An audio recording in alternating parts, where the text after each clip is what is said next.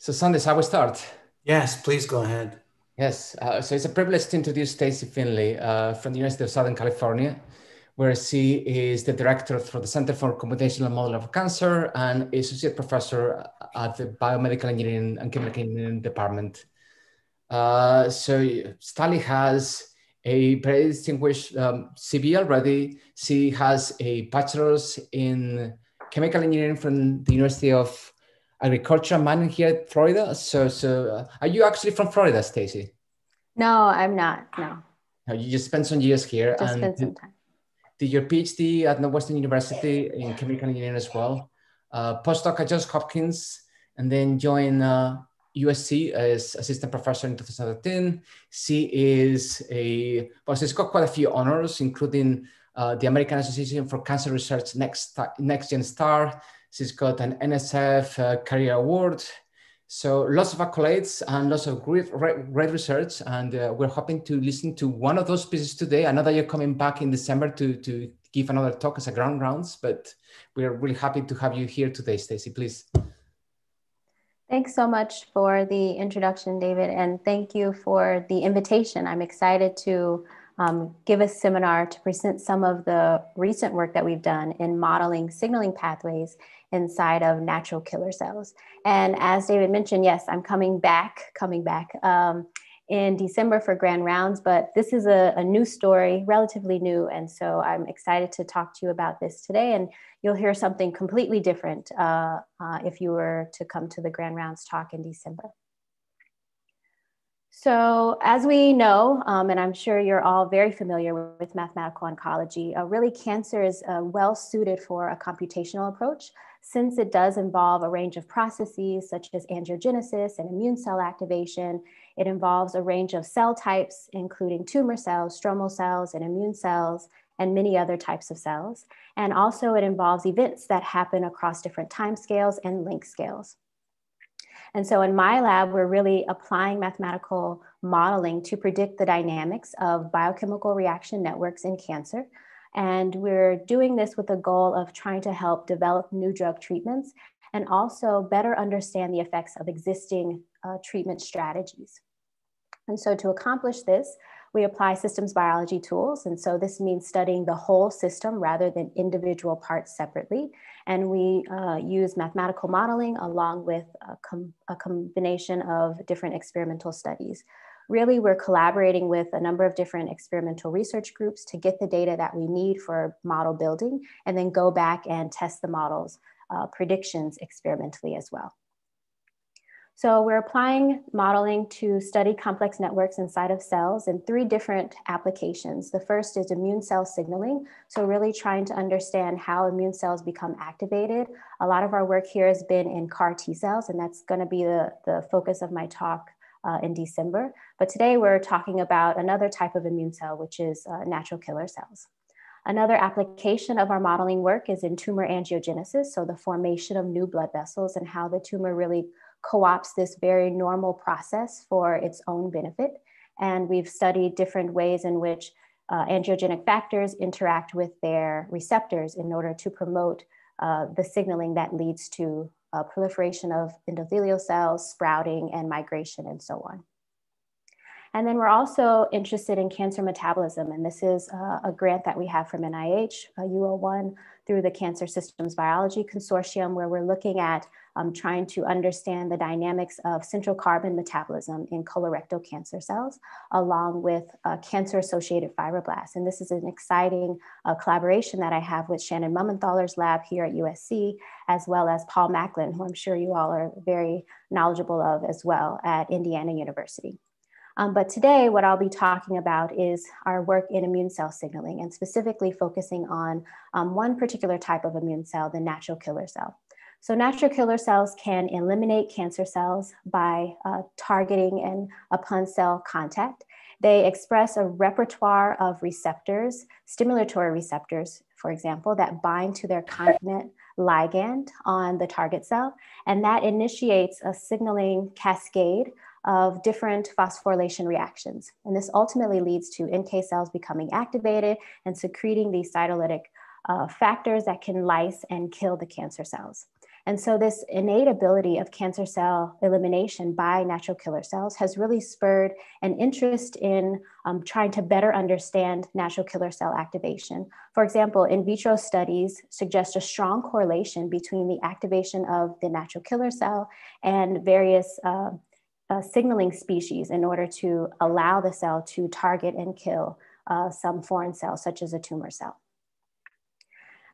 But we know that these signaling pathways are complex. So even though cancer cell killing is initiated by a cascade of these different signaling reactions that are mediated by natural killer cell receptors, it's important to understand how this signaling propagates and leads to the activation of downstream species with the goal of activating the natural killer cell overall. But there's some natural complexity and nonlinearity that really underlies this intracellular signaling. And so it's difficult to understand how the signaling could be modulated to enhance a signaling species. And this complexity is really a nice context in which to apply mathematical modeling, since we know that models are allowing us to unravel these different complicated system behaviors and also be able to predict the system level response to a wide variety of perturbations. And so while there are previous models of natural killer cell signaling, there still are some unanswered questions about these cells. For example, which strategies would we implement in order to enhance cell signaling, and why remains an open question. Additionally, existing models do not really focus in on the molecular perturbations or which pathways should be co-stimulated in order to optimally activate the natural killer cell network. And so for this reason, we've developed a molecularly detailed, experimentally validated mechanistic model of natural killer cell signaling to address those questions. And we're specifically focusing in on three stimulatory receptors, CD16, NKG2D, and 2B4, because these pathways are known to contribute to cell lysis in different ways. And so this is really the work of a very talented graduate student in my lab, Sahak Makarian. We published part of this, and that's the first half of my talk that I'll describe, earlier this year in Integrative Biology. And we have currently on bioRxiv another body of work, and it's under review right now as well. So ligand binding to these three receptors, NKG2D, CD16, and 2B4, initiates a cascade of intracellular signaling reactions. And this occurs through the PI3 kinase activation network, PLC gamma, as well as SLP76. So that's part of ERK pathway as well.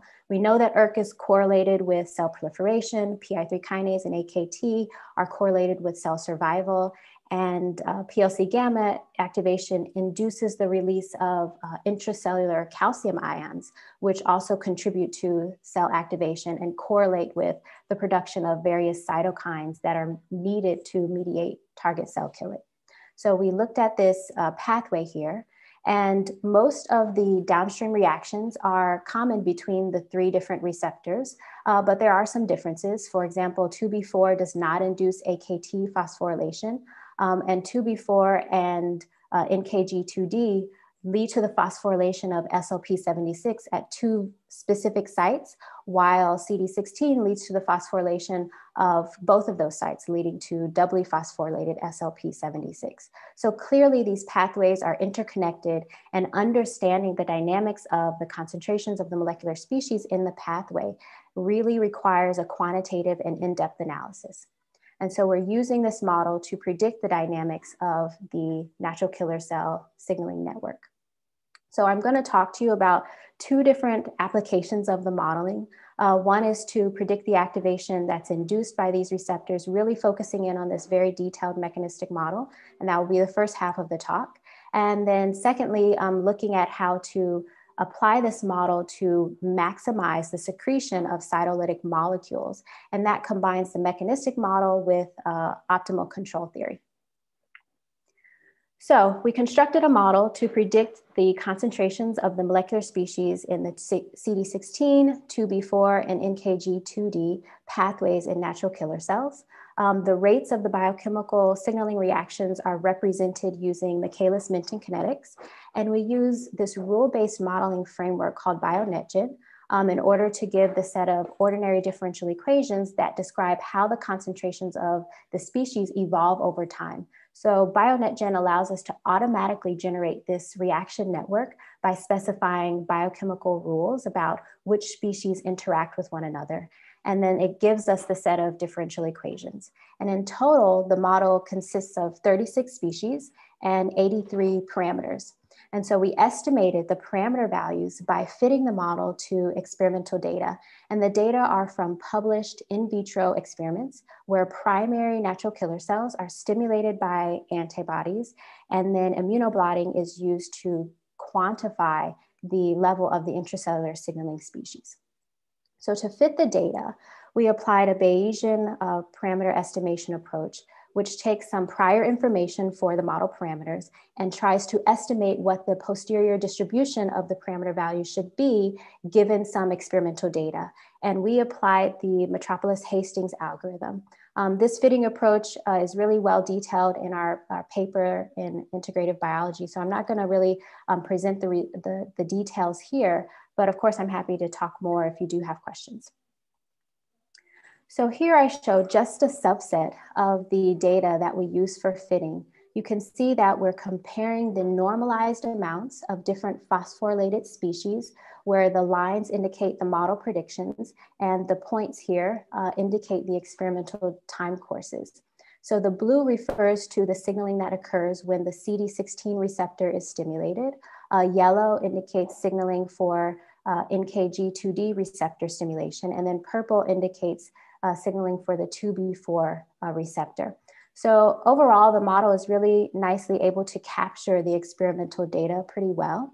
And we also simulated some experimental conditions that we didn't use for model fitting. And so in these data, which we use for validating the model predictions, is where 2B4 and NKG2D are stimulated simultaneously. So it's co-stimulation, and we can see the measurements for phosphorylated ERK and phosphorylated PLC gamma. And again, the model is able to reproduce these data that weren't used for model fitting.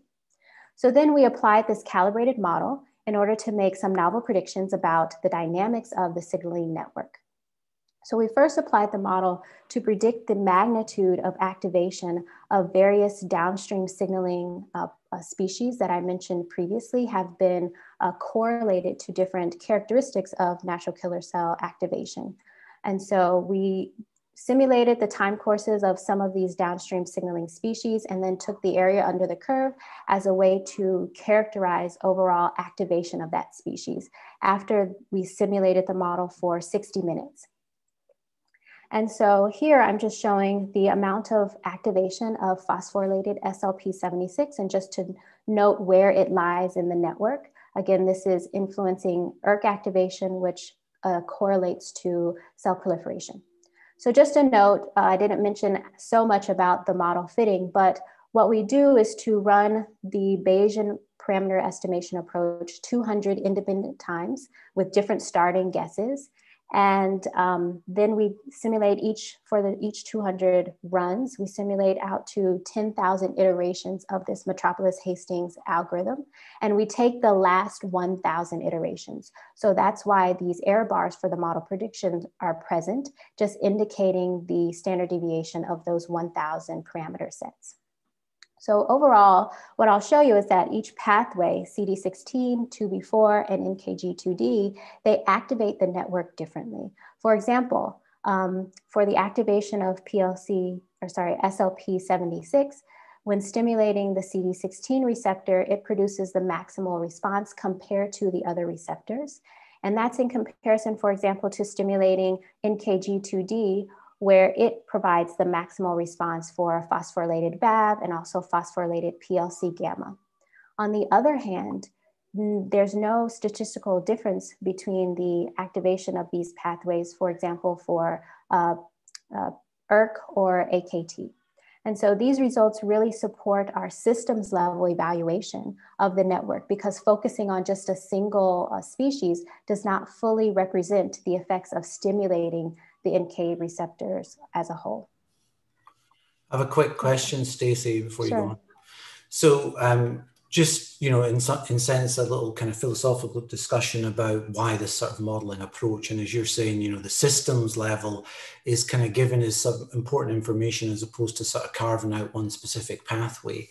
Yeah. But the systems level also has to make assumptions about how those pathways interact. Right. And so, you know, based on your schematic there, I see some interactions that are sort of looking at, you know, one-way flow, and some have like both backwards and forwards. Yeah. How do you know what the relative rates of those are? Sure. Right, because it must be hard to detangle when there's a feedback like that. Right. So we're fitting those approximately 80 parameters to the experimental data. I didn't show all the data, so we do have a good number of data points, but still, you're right, the system is underdetermined, meaning that we don't have as many data points as we have parameters that we're fitting. So we have to make some assumptions about for example, which parameters to fit here. So we're saying that maybe we don't fit the reverse rate. If we know that, for example, this is a reversible reaction, we know maybe that it has some KD value for the affinity. So based on some literature evidence about biomolecular reactions and two species coming together to form a complex, we know that the on rate, the association rate, is pretty tightly constrained. So that information goes into the Bayesian parameter estimation. We have at least a little bit of prior knowledge about how to constrain these parameter values. But you're certainly right. Assumptions made at the level of constructing the model network itself influence our ability to match experimental data. We did a lot of fitting. We partitioned the data into training and validation sets, and we did that multiple times just to make sure that we weren't introducing any bias into our fitting by saying we had to fit to these training sets and then validate with a separate set.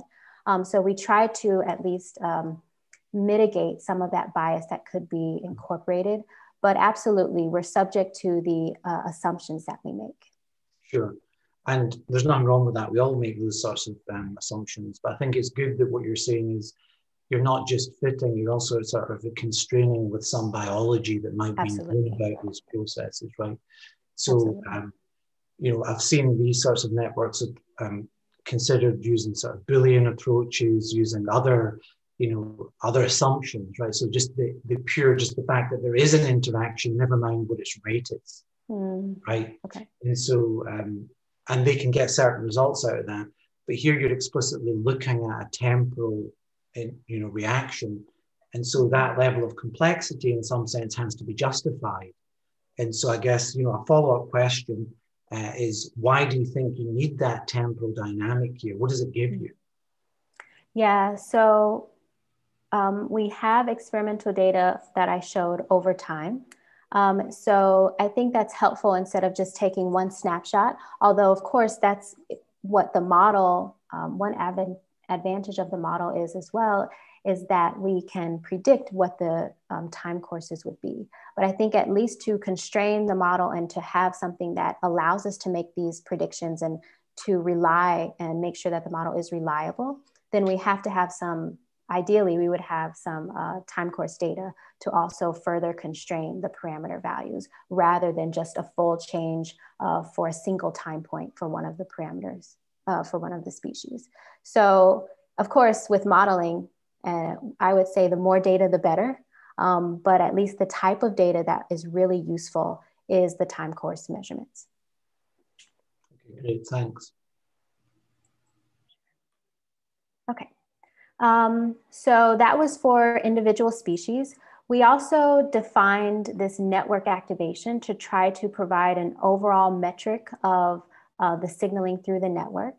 And we define this as being the sum of the area under the curves for each of these 5 species. So taking the norm of the 5 signaling species here, ERK, phosphorylated ERK, phosphorylated AKT, phosphorylated PLC gamma, VAV, and SLP76.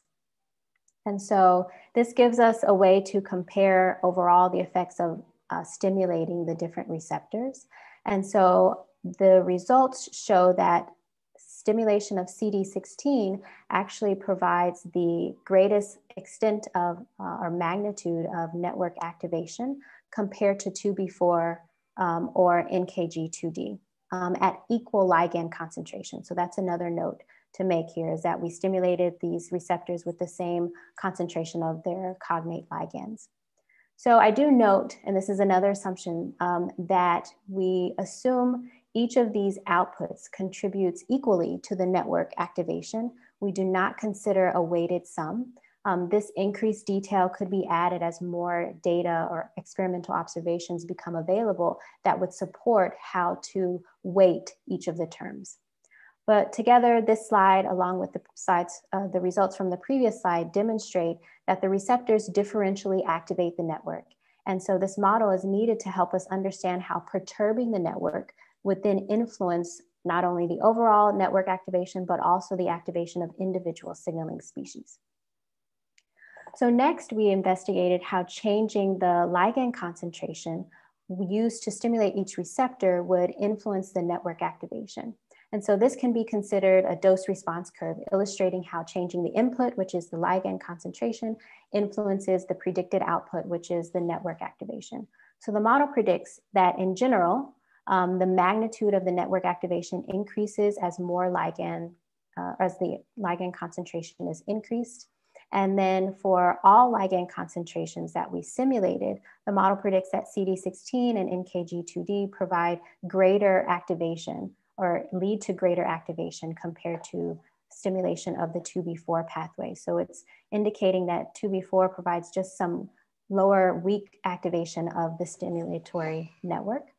But interestingly, for all three pathways, we see this saturation of the network activation at very high ligand concentrations. And so we tried to dig into the model, given its mechanistic detail, to better understand this observation. And so what we found is that the estimated affinity, or the inverse of that, the equilibrium constant between the ligand and the receptor that we can calculate from the estimated parameter values, that really influences when the network activation becomes saturated.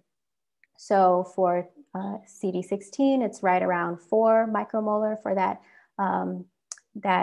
constant. For NKG2D, it's about 2 micromolar, and that's in comparison to 2B4, where it's right around 0.5 micromolar. So it tells us why these stimulating these receptors is more sensitive, or this receptor signaling is more sensitive to increased levels of the ligand compared to 2B4. We also saw this little blip here, and I'm just highlighting it with a star because this is sort of an unexpected peak at this intermediate value of a ligand concentration, right around 0.3 micromolar. And so we can, again, try to understand why this is happening. And really it's determined by the concentration of the receptor itself. So it's happening right around the concentration level of the receptor, which is about 0.35 micromolar. And so we can understand that this peak is really due to the receptor concentration, and that provides the upper bound for the network activation. And just to dig in more here, we did vary 2B4 and say, let's go from 0.03 all the way up to 30 micromolars just to see and confirm that that's what happens. And yes, the upper bound of the network activation really occurs when the ligand concentration is matching the concentration of the receptor. So it makes sense that you can't add more and more ligand when all of the receptors are fully saturated or bound to the ligand themselves. We see a similar result here for NKG2D. And so we try to understand again why we see this maximum, but not only that, why do we see this decrease? That's not so, it's a little bit apparent here, but definitely not happening for 2B4. And so this decrease with increased ligand concentration really depends strongly on the balance between the rate at which NKG2D is dephosphorylated, so how we can attenuate the signal by the phosphatases, compared to the rate of decay of the phosphorylated species. So one thing to note here is that the phosphorylation events to activate the receptors actually encourages dephosphorylation or attenuation of the signal due to the phosphatases. And so the more phosphorylated receptors you have, that actually proportionally is proportional to the rate at which they are degraded or decay over time. And so having faster and greater phosphorylation of some of the intermediates also leads to their natural decay as well. So we've incorporated these different mechanisms into the model, and we can understand how they are affecting this overall prediction of the network activation. So altogether, we see that the receptor characteristics really do influence network activation, and we can exploit the model's detail in order to understand these predictions. So overall, the model is predicting that we really want to have this optimal NK receptor that has high concentration, a low KD value, and then faster activation. And that will more potently lead to activation of the intracellular signaling pathways that mediate NK cell activation. So another set of simulations that we did is to see, well, what happens now when we stimulate multiple pathways at once, and what happens when we do this for a range of ligand concentrations. So we examined how stimulating 2 or even 3 pathways simultaneously would affect the network activation. And we used the concentration at which that network activation is half of the maximal value in order to compare the results across these different co-stimulatory effects. And so this is akin to a half maximal effective concentration, or EC50. And we find that co-stimulation of CD16 along with NKG2D, so this is the red bar here, requires about 30% less lower concentration compared to the co-stimulation here of NKG2D and 2B4. That's the magenta bar, and also about 30% lower than stimulating all of the receptors at the same time, and also 50% less concentration for the ligand compared to stimulating CD16 and 2B4. So at first glance, you might just guess that maybe will lead to the maximal network activation if we just stimulate all 3 pathways simultaneously, but that's not what the model is predicting. And so we can start to understand why that happens by, again, looking at the structure of the model. And what we know is that activation of the 2B4 pathway can actually increase that negative feedback. So it increases and activates the phosphatase activity, in addition to activating the downstream kinases and signaling species. So co-stimulation of all 3 pathways is actually less effective than stimulating just CD16 and NKG2D because of the enhanced activation of the phosphatases. So again, the model is providing us some detailed mechanistic insight that we can use maybe even further down the line to understand how to engineer a chimeric antigen receptor that would be combining different signaling domains from these endogenous receptors. So the last set of simulations for this first application of the model is where we varied different parameter values that influence downstream signaling. So we know we have these phosphatases. We can change the activity of the phosphatases, SHP or SHIP. We can change the rate at which SFK actually activates this phosphatase. We can change the affinity between the ligand and the receptor. And then we can also change the rate at which these phosphorylated receptors are degraded. So these are different perturbations that we applied to the network in order to see how do they influence the overall network activation. So we investigated these 4 different strategies for different ligand concentrations. And here I show the results just for CD16, but we also see similar things for 2B4 stimulation and also NKG2D. So for very low ligand concentration, changing the decay rate of the phosphorylated receptor is actually most effective in increasing the network activation. So we can increase the network activation by about 20% if we have this strong increase in the in influencing the phosphorylation of the receptor and the decay of that phosphorylated receptor. But as the ligand concentration changes and increases, a different strategy actually becomes more effective, specifically decreasing the activity of the phosphatase SHP is the one perturbation that would increase network activation the most. And even for higher ligand concentrations, the network activation, it is less sensitive to these perturbations, but still decreasing the phosphatase activity is shown to be most effective.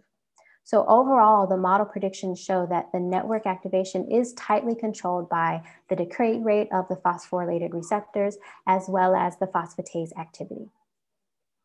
But we see that these predictions as to the efficacy of the different strategies is really context dependent. So when the input level is low, so low ligand concentration, it's more important to engineer receptors that are resistant to proteolytic cleavage, as this enables the activated receptor to continue inducing intracellular signaling. And that's in comparison to what happens when there's a high abundance of the ligand, so high ligand concentration. In this case, having cleavage resistant receptors is not as influential, since that large signaling concentration of the ligand can still allow activation of the network. And so in this case, it's more effective to inhibit the activity of the phosphatase, and that allows the signaling species to remain active. So this role of the phosphatase is going to come up in the second half of the talk as well. So I just want to sort of put that in your mind to think about more as we go to this second half.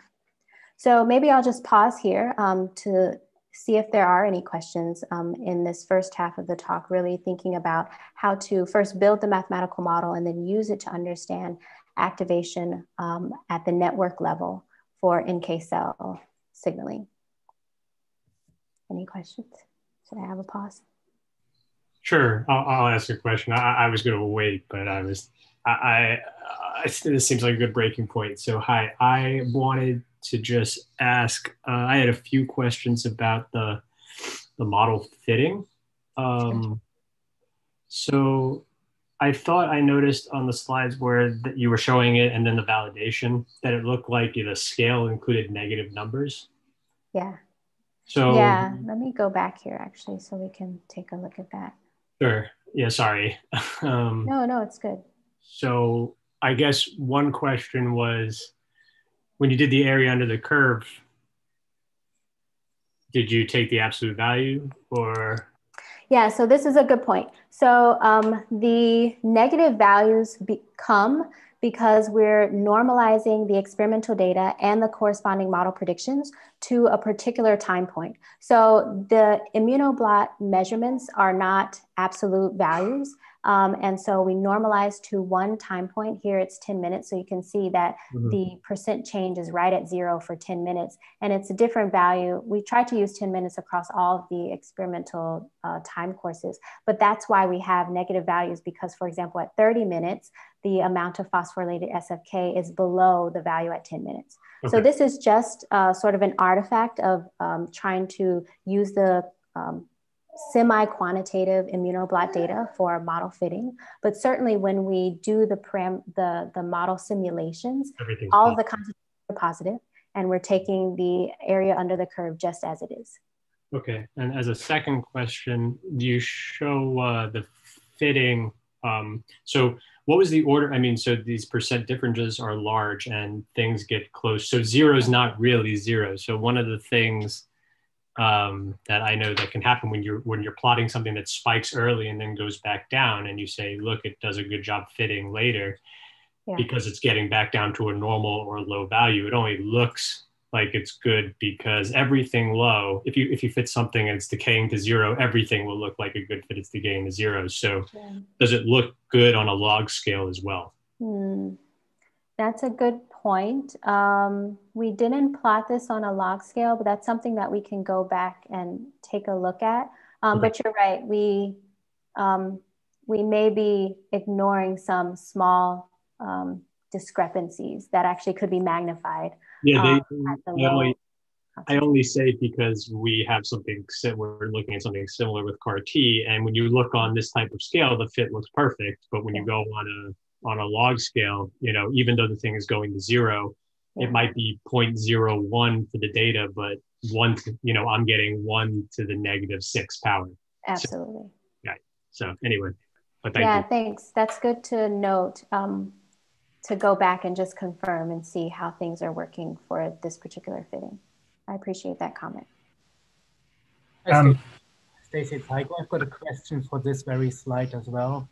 When you look in the top right plot, are you any concerned that your fit seems to indicate a 3 times higher activation early on than any of the data suggests? Yeah, so this is something that we thought about a lot because there are different ways that we could normalize the data. So we selected a time point that is not the maximal value taken from the experimental measurement. Otherwise, that would be normalizing to this very short 2-minute, about 2-minute time point. But that would force, if we normalized here, that would force the model to predict that the maximum of value also occurs here, which we don't necessarily know. So I agree that we're taking a little bit of freedom to say, well, maybe the peak happens at a different time, but also the absolute value of the peak could be something to consider. We did, and I didn't show it here, but we had really 3 clusters of parameter sets from those 200 fits. And what we found is that 2 of the clusters, and I'm showing the results, and in the paper we showed the results for just 1 cluster. 2 of the clusters of parameter values had a very, very low, like absolute prediction for the species activation. So we did try to take this into account and say, well, we know that there has to be some appreciable amount of, for example, SLP76. It can't be 10 to the -8 concentration micromolar. But you're right that this is a very big increase that the model is predicting. We don't have any additional data to constrain and say that this is right or wrong. So to follow up on that, so thanks, I appreciate that answer, that makes perfect sense. So if you were to accept a parameter set that gives you a slightly less good fit, but not a sharp spike early on, would the model conclusions still be the same when you simulate the networks, the more complex networks? Yeah, to be honest, I would have to go back and look at the parameter estimations, not just for the cluster that I'm showing here, but see if there's another cluster that has a lower maximum value, for example, for SLP76, and does that still lead to the same conclusions? We really moved forward with just this particular cluster because at least here, there was some appreciable amount of each of the species. And so that gave us, we wanted to make sure that we're not just simulating very, very low activation, because we know that that would not be able to lead to cell killing. But that's a good point to see if we do see something that's not as high for this initial peak, this early peak, would that lead to the same conclusions? Thank you. So Sahak is listening. Maybe he's taking notes too.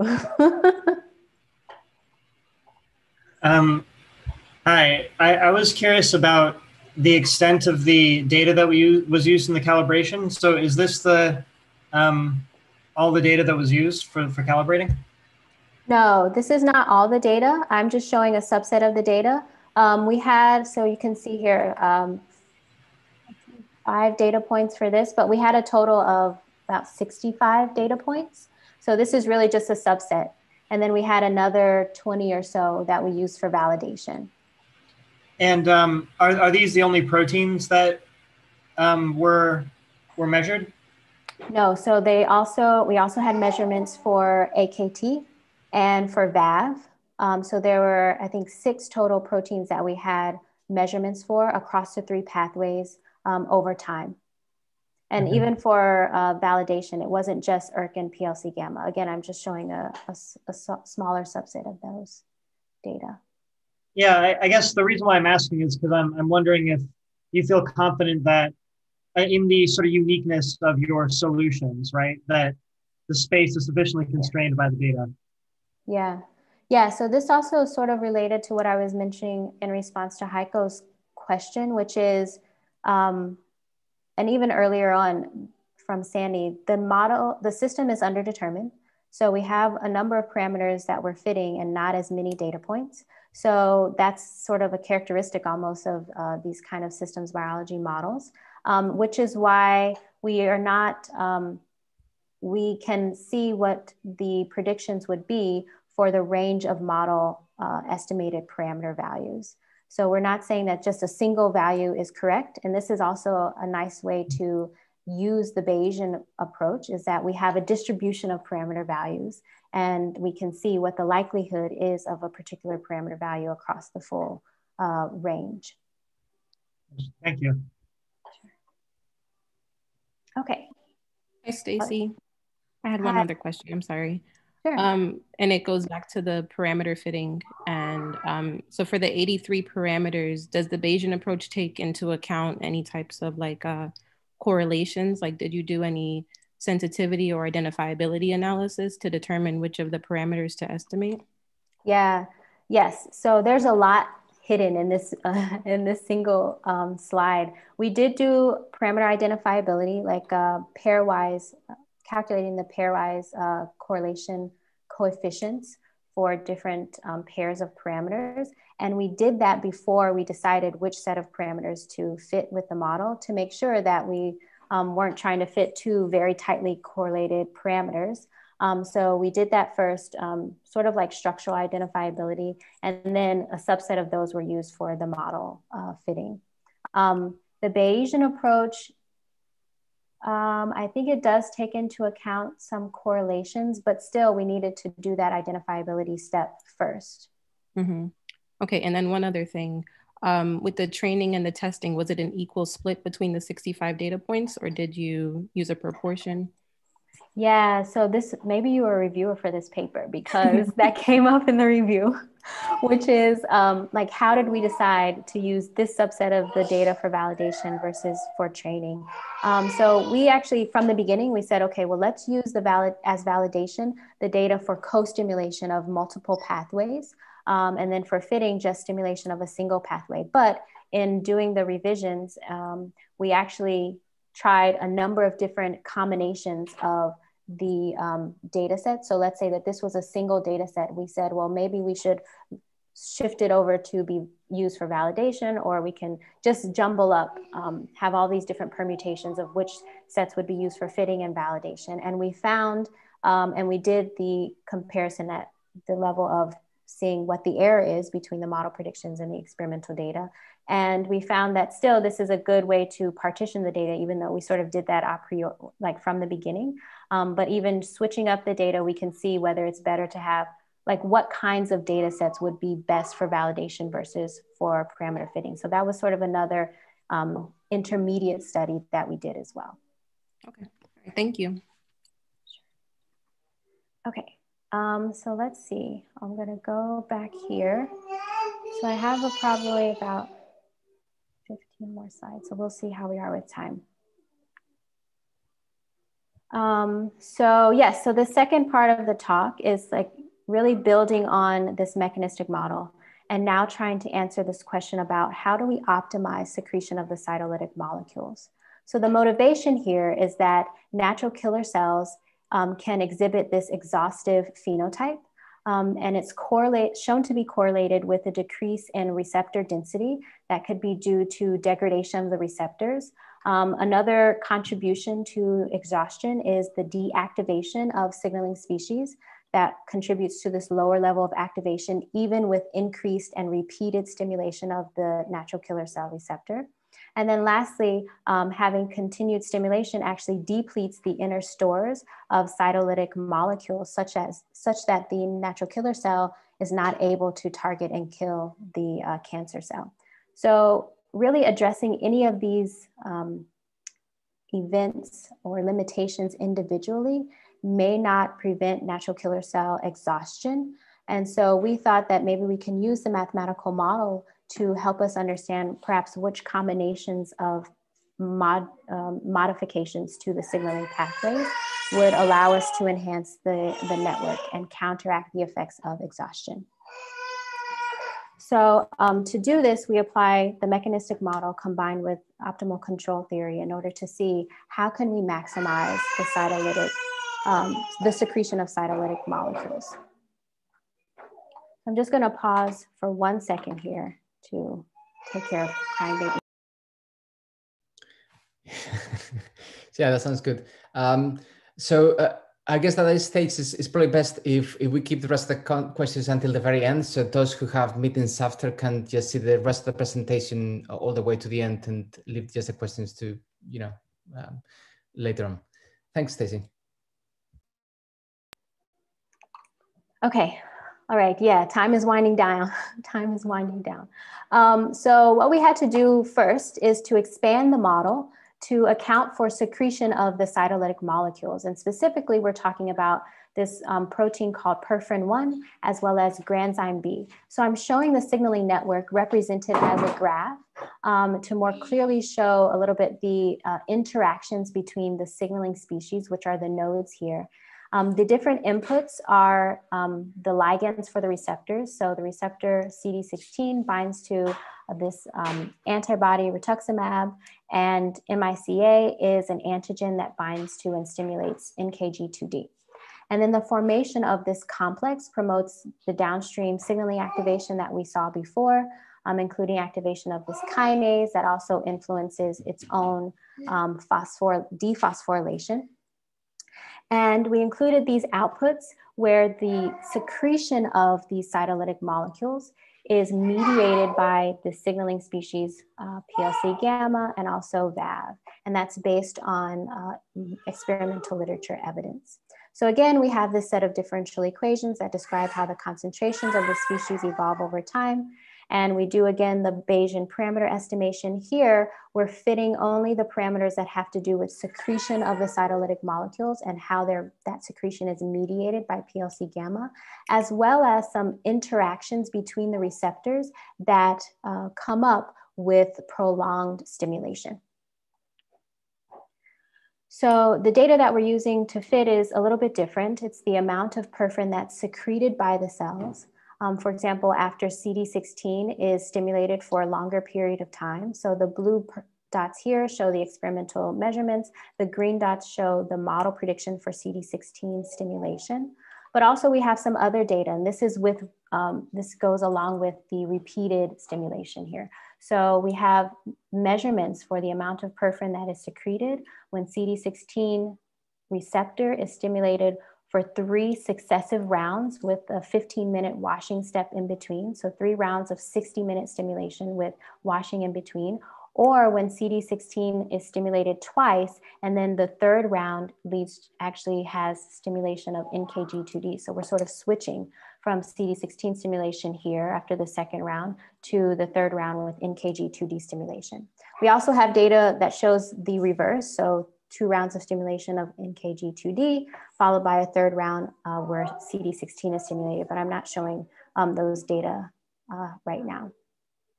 And then we can look at the amount of intracellular perforin and also the amount of the CD16 receptor as well. And so again, this is just a subset of the data that we had for fitting. But again, we see that the model pretty nicely matches the training data and then also validation. And just as I mentioned before with the questions, we did partition the data differently to try to see if we're biasing the model fit in any way to set aside data for training versus for validation.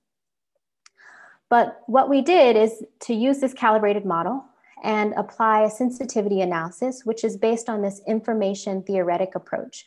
So the approach calculates the entropy, which is characterizing how much information content there is in a particular variable. So the entropy of variable y, and then we can calculate also the entropy of variable x. And so the information content that's conditional between them tells us how much information do we know about y given x, and we can do the reverse as well. Then we also can calculate the mutual information that's given to us by knowing x and y.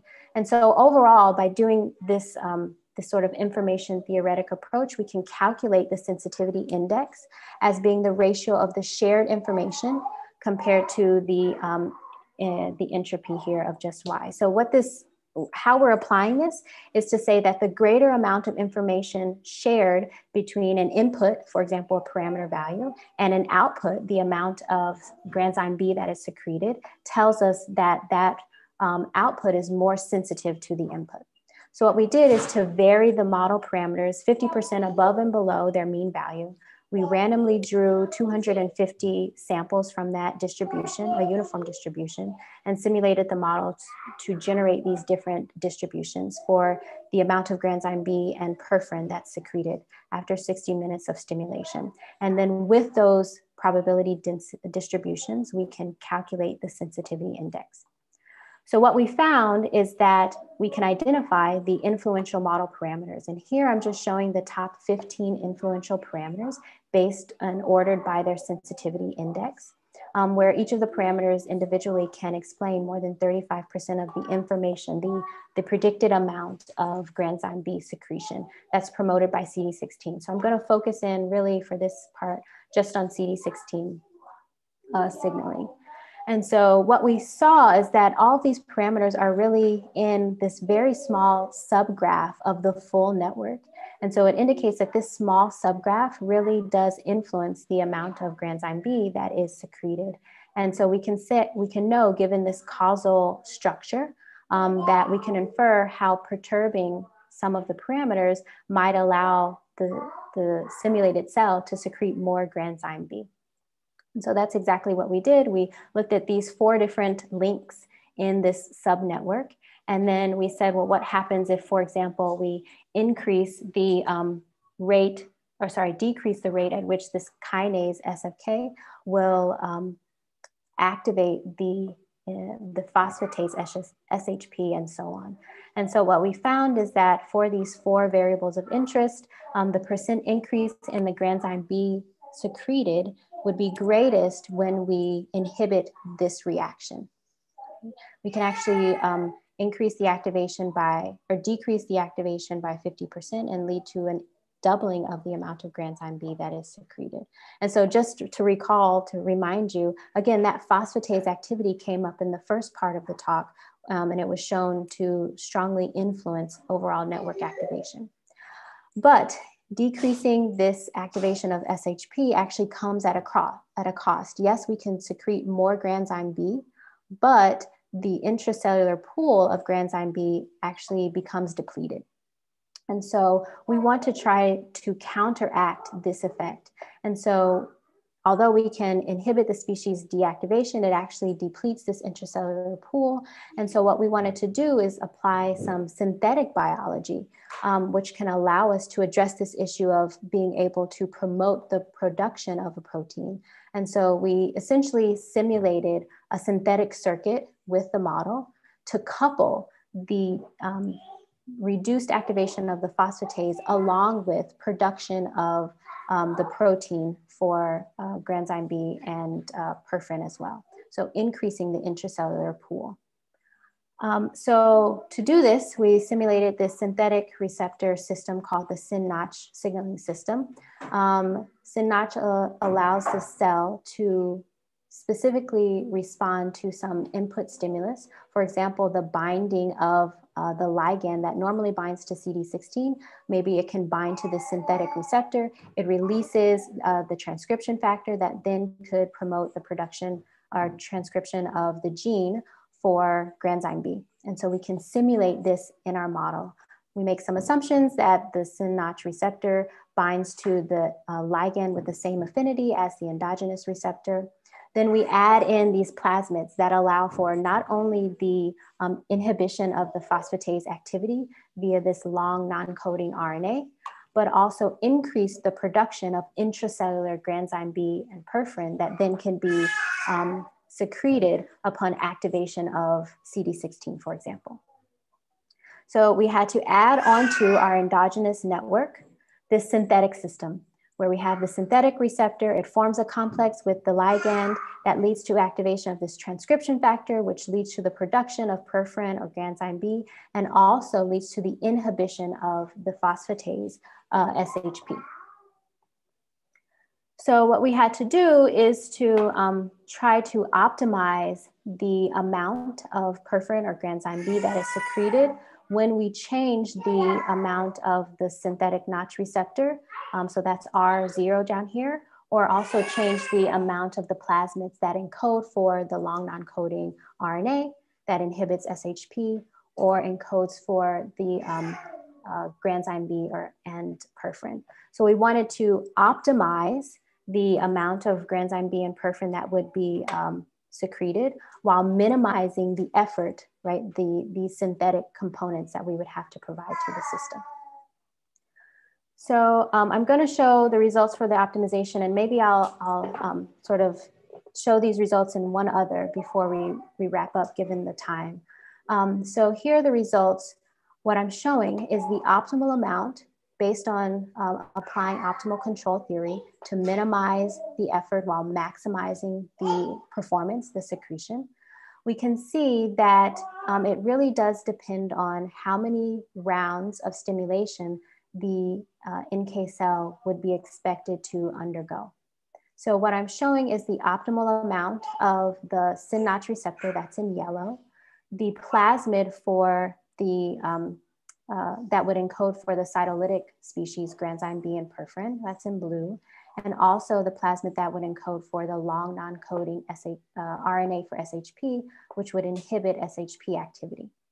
And then we did this optimization for different numbers of rounds of stimulation, because we would not know a priori how many rounds of stimulation the NK cell would undergo.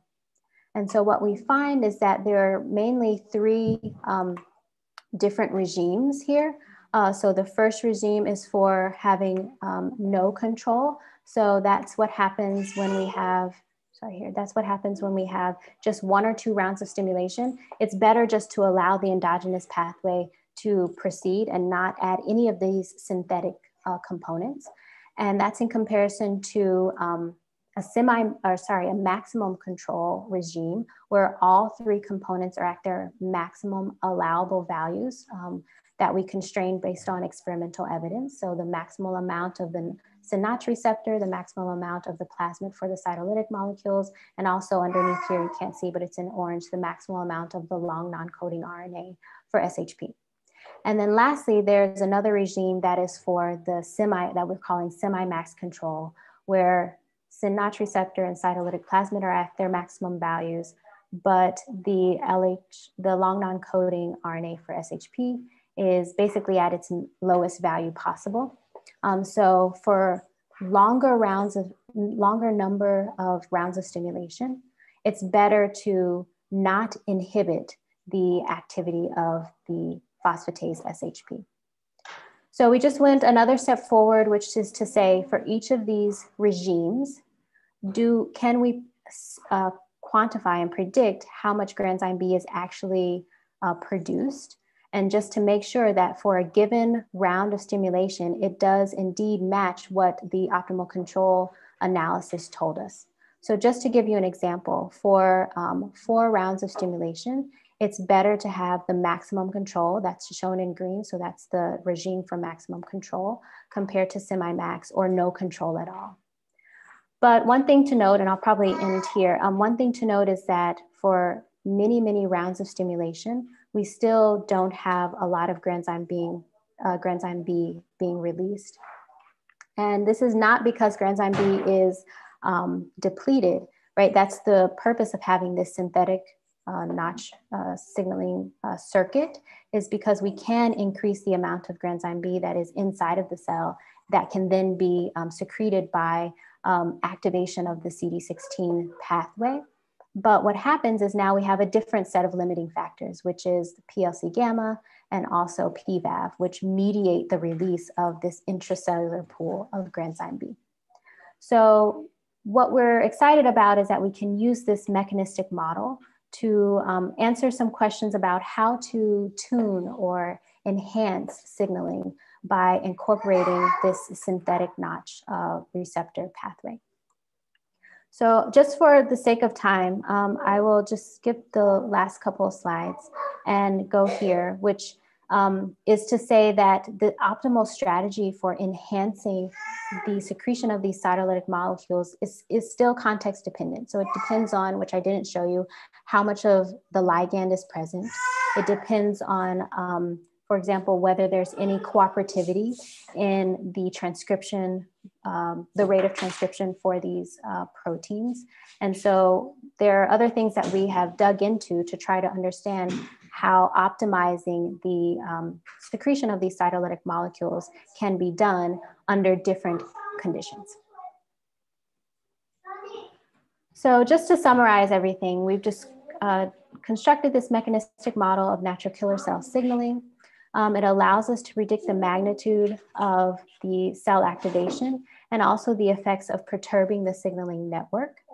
And then in the second half, I talked a little bit about how we can use this model to predict strategies to enhance signaling, and specifically how to apply optimal control theory to do that.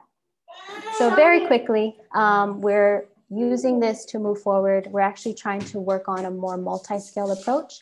So incorporating the molecularly detailed model that I just described to you inside of a cell in order to see how that influences the cell behavior, and then how the cells can interact with one another inside of the tumor. So really being able to simulate interactions between the tumor and immune cell populations.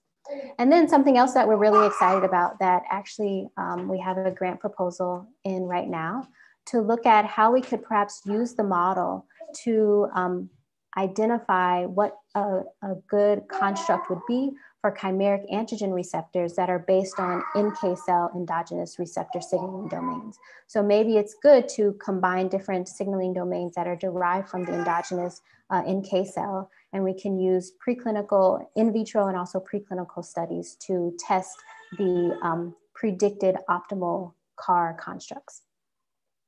So with that, I will thank the members of my lab that are shown here when we were able to join one another on campus. I'm really highlighting the work of Sahak Makarian and all that he's done in studying NK cell signaling, as well as our collaborators and funding sources. And then I'll thank all of you for your attention. And if we have time and interest, I'm happy to answer more questions. Thanks, Stacey. So at this moment, obviously, you guys have questions. This is a good time. So I have a couple, but I don't want to be the only one that's going to ask, but I'm going to. So really nice, Stacey, lovely work. I love the fact that you're sort of getting to the end, thinking about context, thinking about bridging scales. As you know, I've got an interest in that area particularly. Mm-hmm. So I think it sounds like you're already going to consider this, but I want you to sort of articulate it anyway. So, you know, this idea of your sort of synthetic piece could also be potentially an input from the environment that the cell's in, right? And so, you know, we know that granzyme B is intracellular and extracellular, yep. Right? And so how would that impact your feedback circuit there? Because it was interesting that within your network, the kind of, you know, the sensitive part is exactly where the feedback is. Yeah. And so to me, it makes a lot of sense. That's where it would be, right? But if you then have a big feedback loop on the outside, which is that intracellular is being impacted by the extracellular, what does that do to your system? I guess, thinking about that?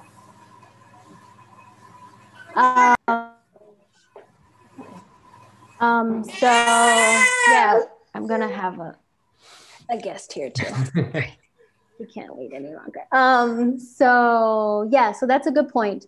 We have been focusing in on sort of the interactions that are happening inside of the cell.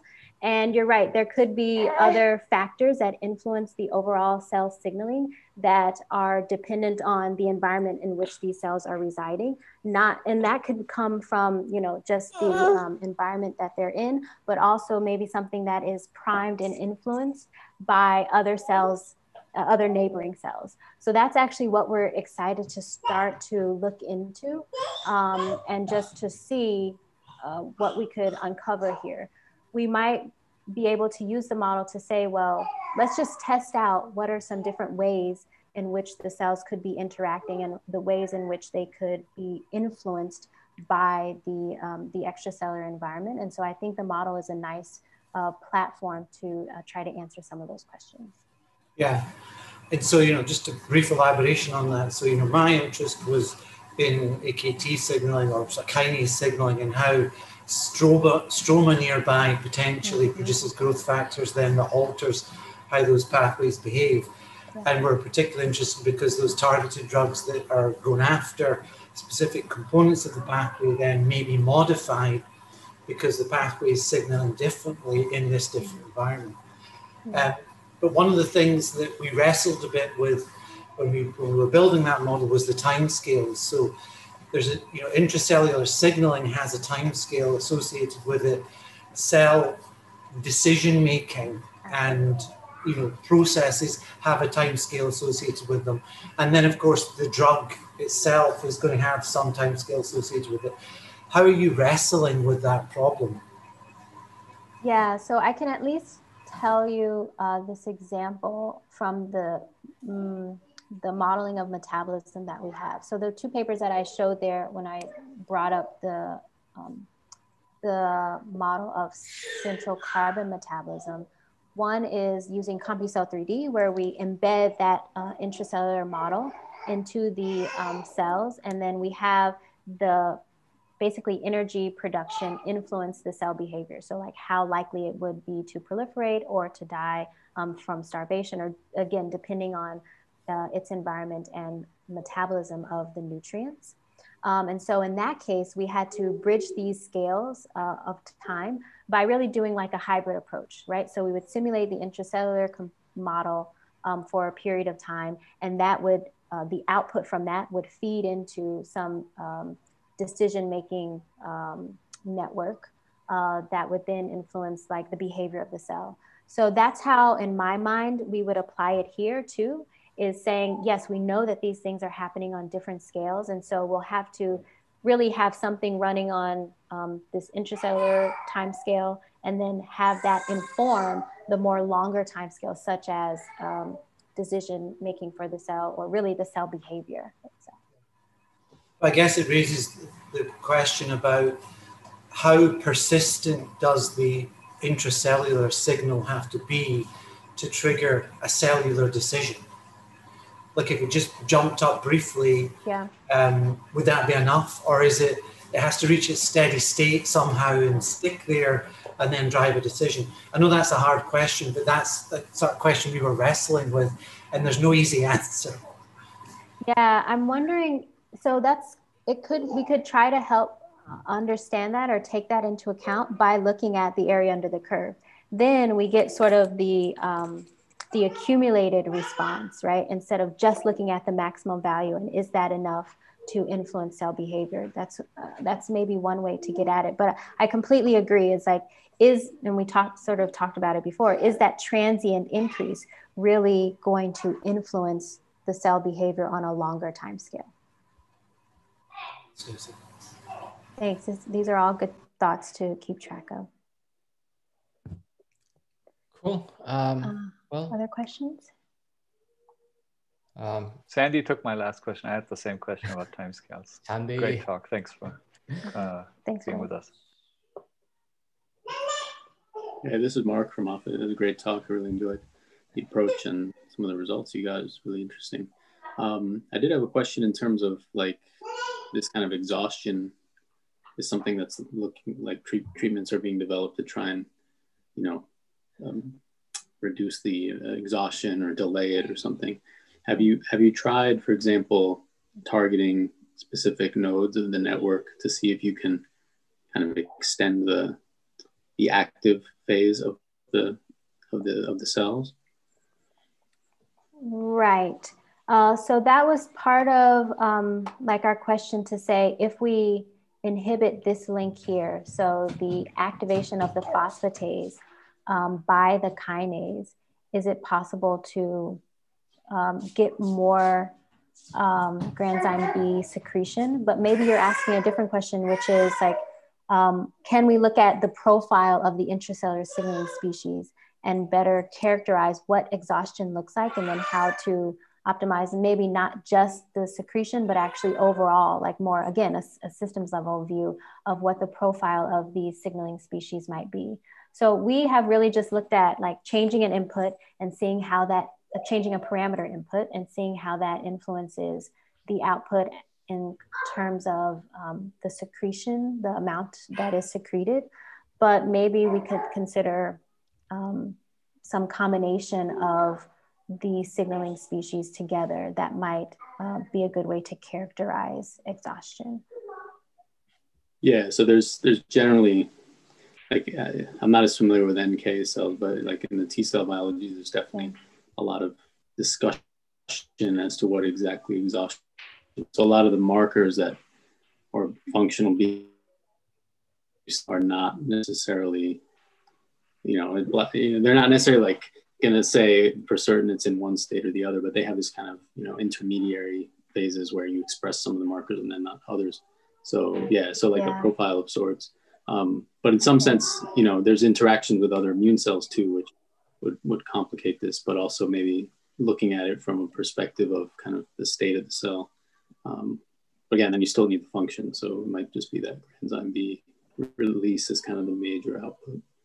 So, yeah, I guess anyway, that's sort of something that could be profiled really easily is there a reduced amount of granzyme B that's secreted? But you're right, we can use the detail of the model to maybe see, is there some other profile combination of signaling proteins to look at?